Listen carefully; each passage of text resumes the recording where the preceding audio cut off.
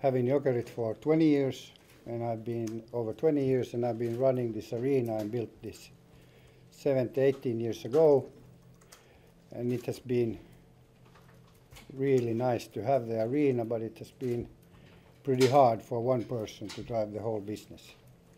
And I'm very happy to get partners and arena events. Owners of Mr. Timchenko and Rothenberg family has bought the arena, and today I own 100% of Jokerit, but my business partners has an option to buy a part of it. I tried for over more than 10 years, I tried to work to put together a European league, and which didn't work. And I always tried to get further in the business.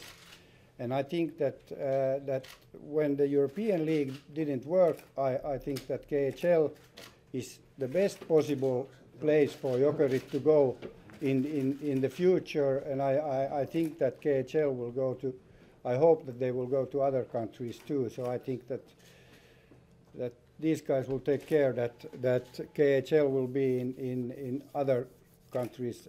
Finland is not. Finland is the start of Europe.